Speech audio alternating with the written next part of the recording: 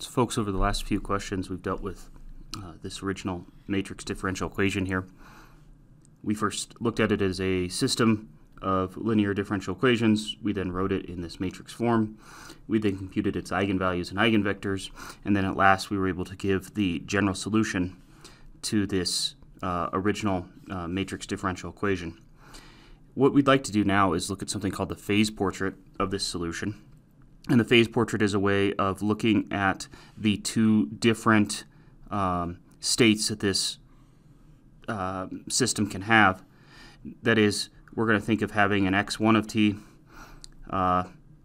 axis and an x2 of t axes. And we'll erase this point, but let's plot it here for just a second. If we were at this point in the phase portrait and say this were the ordered pair 4, 5, that would correspond to saying that x1 of a particular t0 value is equal to 4 and x2 of a particular t0 value is equal to 5. So for example, if we're over here, then we'd be in the situation where x1 of t is negative because we're to the left of, we're on the negative x1 of t axis, and x2 of t would be positive. So that's how we interpret those phase portraits. And we haven't done a whole lot with them in this course because they haven't had a whole lot of meaning just yet for what we've been working with, but now they will. So what I'd like to do is sketch this phase portrait. The first thing we're going to do is we're going to sketch the eigenvectors. When I sketch these eigenvectors, I'm going to go ahead and draw them as we normally draw vectors. So here's the vector -1, 1, and I'll draw that vector. Now I'm labeling that vector with an arrow, but I want you to be cautious about that because that's just because we often draw vectors with arrows on them. And normally what I will do is I will not put a directional arrow on the vector so I don't confuse it with the flow line arrow for the states of the system. I'll explain what I mean as we go along. We have the second vector. We've got the vector 1, 2. That's this eigenvector right here. So now that we've sketched the eigenvectors, I want to look at that general solution. And remember how the general solution has two as yet undetermined coefficients that we decide based on the initial conditions of the original ODE. And if one of these coefficients were 0, then we just have the other contributing solution to the differential equation. So let's just say if C2 is equal to 0, then what we find out is that x would be C1 e to the 3t times the vector -1, 1. And it may be a little bit hard to think about this because we're just getting used to this idea. This is saying the same thing as x1 of t is equal to negative C1 e to the 3t, where I got that negative sign when I scalar multiplied this coefficient function to the eigenvector's first coordinate, and my x2 of t would be a positive C1 e to the 3t. So these are the two solutions. So notice that as t increases, the values of x1 and x2 change, but they change along this same trajectory vector here, -1, 1. In this case, then, the solutions would lie on the span of the eigenvector -1, 1. So what I'm going to do now is I'm going to, in a different color, draw the span of that eigenvector. And that's good enough. I don't want to put any arrows on that span because I'm going to assign direction to the flow here in just a minute. So notice now, as t approaches infinity, we're going to take our initial vector and stretch it. So the initial vector is stretched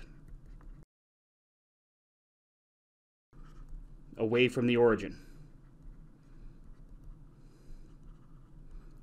Why is that? Well, it has everything to do with the sign of the eigenvalue.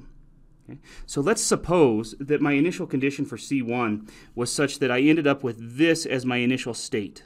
Now remember that the state has to do with the point where that vector falls, and that corresponds to having this as your initial x1 value, and this is your initial x2 value. So if these were populations, for instance, this would be maybe the population of the rabbits would be this value here, and the population of the foxes would be maybe this value here. Well, if this is my initial vector, what happens to that vector as t approaches infinity? As t approaches infinity, the scalar being multiplied to that vector is going to increase. So as t approaches infinity, that vector is going to be stretched out further and further. So I'm now going to assign flow lines moving away from the origin. And the reason why those flow lines are moving away from the origin has everything to do with the sign on that eigenvalue there. Let's suppose our initial position vector, or initial vector in the system, were maybe in this direction here. That would correspond to having this as my x1 initial state, and this is my x2 initial state. Well, again, as t approaches infinity, the scalar that we're multiplying to the vector minus 1, 1, even though because of c1 we're pointing in the opposite direction that we were before, the scalar is going to cause the scalar is going to increase as t increases in absolute value, stretching this vector away from the origin. Okay? So as t goes to infinity, what happens to these coefficients? They get large in the absolute value sense, stretching the vectors away from the origin. Now, if the eigenvalue were negative, then as t approaches infinity, these scalars would be shrinking down towards 0, and our vectors would be moving towards the origin. But in this case, because we have this positive eigenvalue, we're being stretched away from the origin. Same thing, then, if we look at the case where the first coefficient is 0. Then our solution would just look like x is equal to c2 e to the 2t times the vector 1, 2. And again, that's a little bit hard. We're just getting used to this. What I'm saying here is that would correspond to the solution x1 of t is equal to c1 e to the 2t, and x2 of t is equal to 2c1 e to the 2t. So notice what happens if we're on, if we take an initial vector along this, the span of this second eigenvector. So let's see here. Here's that second eigenvector span. I don't want to put any arrows on it just yet. And if I go ahead and put an initial vector on it, what's going to happen to that initial vector as t goes to infinity? Well, as t goes to infinity, the scalar that I'm multiplying to this vector, which is the c2 e to the 2t, as t goes to infinity, that scalar is going to become larger. And as I multiply that larger and larger scalar to this vector, it's just going to stretch that vector further away from the origin. The same is true even if my initial vector had been pointing in the opposite direction. So in terms of our solution here, that would be if we had a negative c2 value, then the initial vector would be pointing in this direction because it's a negative value times e to the 2 times 0 times this eigenvector, but that's going to reflect that eigenvector over the in the opposite direction. And so now as t gets large, what happens? Well, as t gets large, e to the 2t becomes large. That scalar just becomes larger in magnitude. If it was already negative, it becomes a larger negative number that I'm multiplying to that initial vector 1, 2, and that's going to stretch me further in this direction. So I can now assign flow arrows on the spans of each of those distinct eigenvectors, moving away from the origin. So to shortcut that, the reason why we do that is because the eigenvalues here were positive in both these cases. So we have flow arrows away from the origin. Now, one thing I recommend always doing is for each one of these eigenvectors that we sketch, let's go ahead and label the corresponding eigenvalue. So here was the eigenvector negative 1, 1, which gave us this span right here. We've now assigned the flow arrows to it. But let's go ahead and label this as corresponding to lambda is equal to 3. And then here for the eigenvector 1, 2, we went ahead and sketched the span of that eigenvector, and then we assigned flow arrows based on the sign of the eigenvalue, and that was eigenvalue lambda is equal to 2. So for our second step there, we went ahead and assigned the flow arrows on the span of each of those eigenvectors. And the direction of the flow arrow depended upon the sign of the eigenvalue.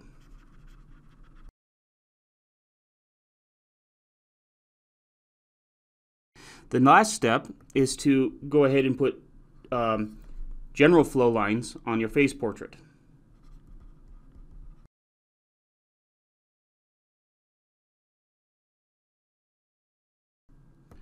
So this step is maybe the hardest step to explain, and we'll get more practice with it in class. But what I'd like to do is I'd like to imagine that we were in some particular state of this system here. So let's suppose, for instance, that we were in, say, this state right here. Now remember, being at this point corresponds to having this much of x1 and this much of x2. So if these were, say, populations of rabbits and foxes, we would have whatever this coordinate is, number of rabbits, and whatever this coordinate is, number of foxes. So that's the state that we're in. And so from that state, we would have that our solution is some c1, we've got some c1 there, e to the 3t, negative 1, 1, plus some c2, e to the 2t, times that solution, e to the 2t vector 1, 2. So what's going to happen as time elapses? Well, as time approaches infinity, we've got many different contributing factors to this solution. We've got the initial conditions, C1 and C2. We've got the eigenvectors, minus 1, 1 and 1, 2. But as t is approaching infinity, eventually the behavior of the solution is going to be dictated by this e to the lambda t term, or this e to the lambda t term. And the question is which one is going to sort of dominate the way the solution looks? Well, e to the 3t as t approaches infinity becomes far larger than e to the 2t as t approaches infinity. So as t approaches infinity, the e to the 3t factor dominates. Which means that as t approaches infinity, we're going to start moving closer in alignment with the eigenvector that corresponds to that larger eigenvalue. So here we have t is moving in this direction. As t is approaching infinity, we're going to start moving more and more in alignment with the eigenvector, in this case the vector negative 1, 1, that has the larger eigenvalue. And you'll notice I labeled each of these spans with their eigenvalue. So I become, as t approaches infinity, more parallel to the eigenvector with the larger eigenvalue. Then, as t approaches negative infinity, well, first of all, where's our solution going to end up? As t approaches negative infinity, x is going to tend to just the 0 vector. Does that make sense? Let's see here. As t approaches negative infinity, this coefficient starts to approach 0. Likewise, this coefficient starts to approach 0. So as t approaches negative infinity, each of the coefficients being multiplied to each of the eigenvectors is approaching 0. So x, the state, is approaching the 0 vector. But the question is as t approaches negative infinity, what survives? Well, this term right here, the c1 e to the minus 3t, is going to die off faster because of that larger eigenvalue than this term will die off. So the c2 e to the 2t will survive, be contributing more to the overall state of the system than the e to the minus 3t as our t value approaches negative infinity. So the e to the 2t survives. I'll put survives longer if that might kind of help. And we're going to clarify this more in class, folks. But the effect of that is that as t approaches negative infinity, first of all, we're approaching the state right here, 0, 0. That's the, as t is approaching negative infinity. We're approaching the state 0, 0. But as we do so, we come in becoming more and more parallel to the smaller positive eigenvalue. So as t is approaching negative infinity, this component of the solution is dying off faster, and this component still remains. And so our solution should be more and more parallel to this eigenvector right here. So let me go ahead now and sketch a few more flow lines to this. So for example, I might have this flow line right here, and over here we'll have something that looks like this, and this flow line right here. So again, let me put a couple more on here. Let's see here. Here we'd have this flow line, and this flow line, and this flow line, and this flow line. And I am assigning directions of motion to this. That direction corresponds to positive time. So notice that as t approaches infinity, the solutions become parallel to, sorry, let me say that again.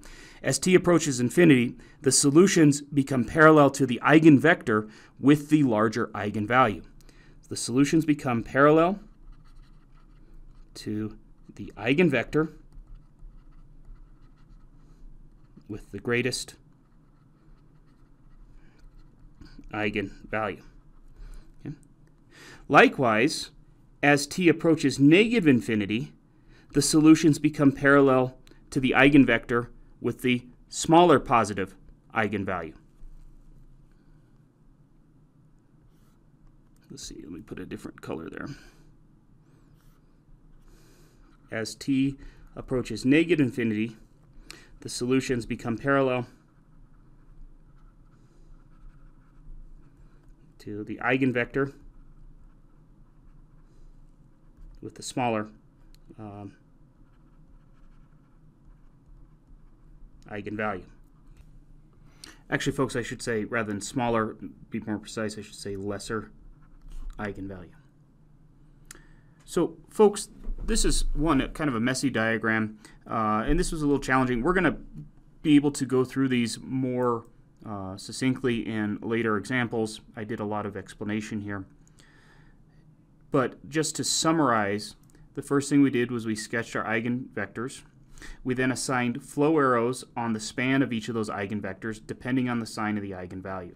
So that's what gave me these blue, these lines are called separatrix, these blue separatrix lines, the spans of each of those eigenvectors. I labeled them by their eigenvalues, and then I assigned the direction of flow. When the eigenvalues are positive, we flow outwards. Then we have to put the third step is to put our generic curves on there. And that is more challenging, and the idea is that as t approaches infinity, we become parallel to the eigenvector with the greater eigenvalue. And as t approaches negative infinity, our curves need to become parallel to the eigenvector with the lesser eigenvalue. This is, of course, assuming that we don't have repeated eigenvalues, nor do we have complex eigenvalues in this problem. Those cases will be more complicated. Regardless, folks, if you're feeling a little overwhelmed with this, that's okay. This was a first pass at this topic, and we will pick it up in class. So I'll see you in the next video. Thank you.